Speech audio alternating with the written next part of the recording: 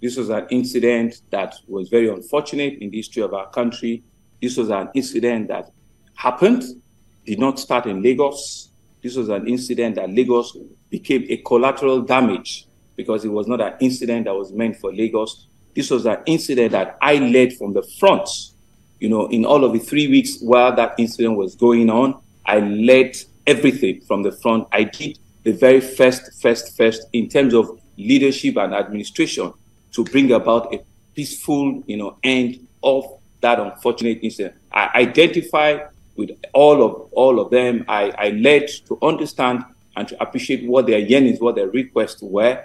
At the end of the day, what happened in October 20th happened, right? I did not create, the events or the military engagement there.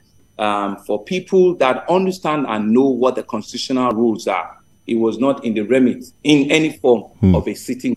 There have been several, speeches. There have been several events that have pointed to the fact that a governor do not even have such powers or such remit at all. Sheriff, you can remember that even, a chief superintendent of police did not even listen to my own little instruction when I went to Magodo, the other day, not to now talk of, a full military detachment, on this. And so the question around, which I find it very strange when people that are meant to be coming to, become governor of Lagos State are using words that are dividing us against, things that should be, uniting us, and when you say who gave the shooting and all of that, and unfortunately, we need to do a role play. A lot of my youth, kids, children, my brothers and sisters of that age, we need to be able to snap out of it and let's, build back better and understand that the lessons and the learning of that incident has made us a better, more resilient citizens,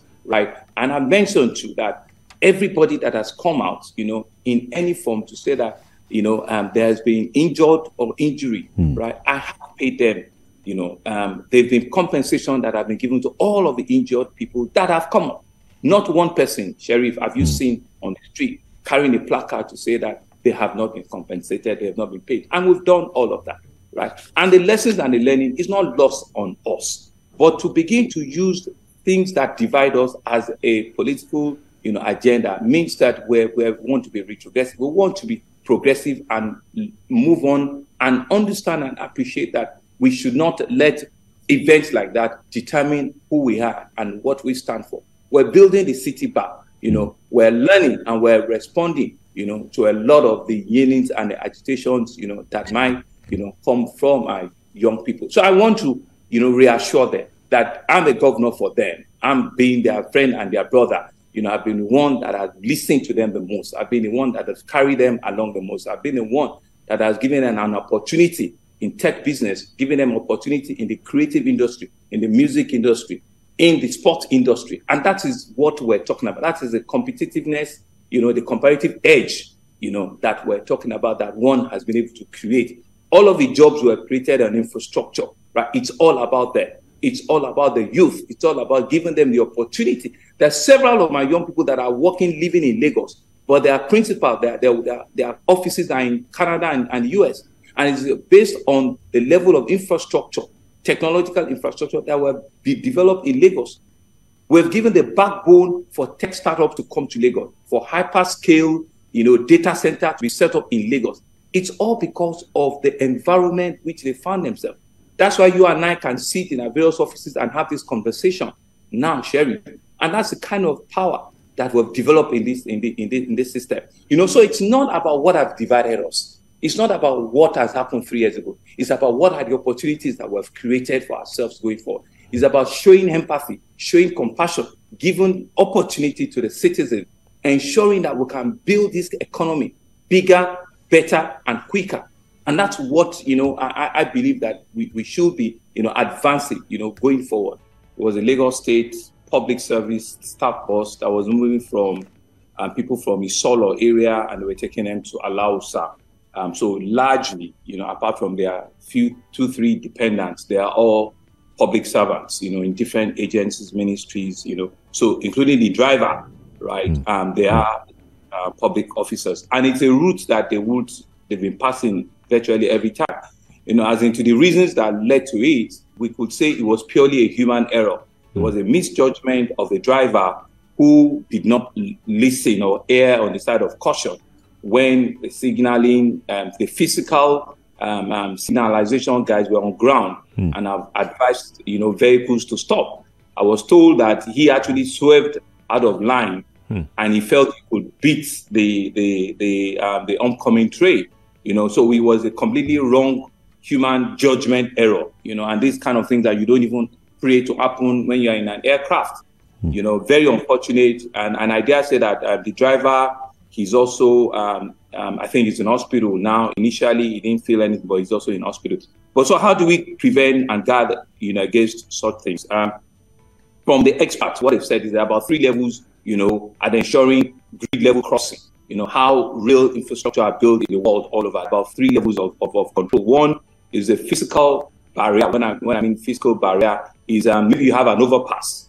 So you have an infrastructure barrier where you have a bridge and there'll be train, moving under. That's the most desired. That's the physical barrier. Then you have other ones which will have like a gate, a gated barrier where when a train is coming, you actually gate the thing. Then the third one, you have signalization, which could be traffic light, traffic signal, which will show a stop, And I think there is an hybrid, which is where you have a physical person, a human being who flags down with flags and all of that, right? And they will be able to control vehicular movement. I think is the last one that we'll have at that station. And NRC, which is Nigerian Railway Corporation, are the owners of the rail, and they are the owners so they are the ones that are running the place right now. Interestingly, that is the corridor for our own future red line as well.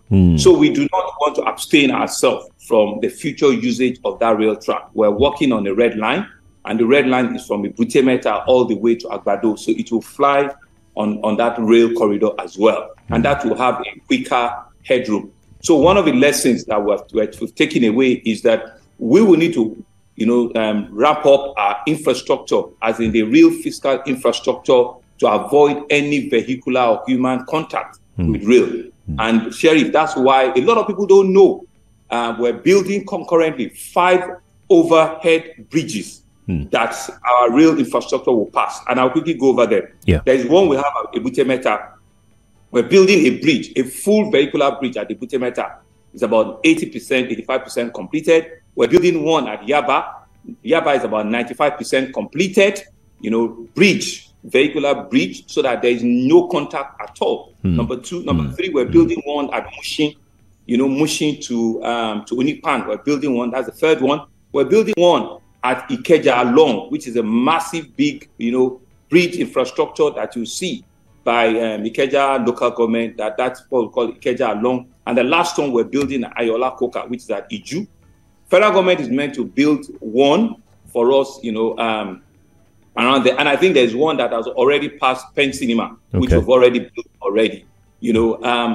So these infrastructure are part of the things that are meant to help the rail movement. When the trains are moving, there is no interface at all, because vehicles are on overpasses and the rails are there. So that's a long-term solution, which will. But before that is to ensure that we could either have signalization, which will be traffic signalization, or ensure that we have gate signalizations, which will be to have physical barrier. And so we're working with the NRC, to see how we wrap up that. And we're meant to also wall off that entire corridor at some point when the infrastructure and the rail movement starts, because ours will have a quicker headroom.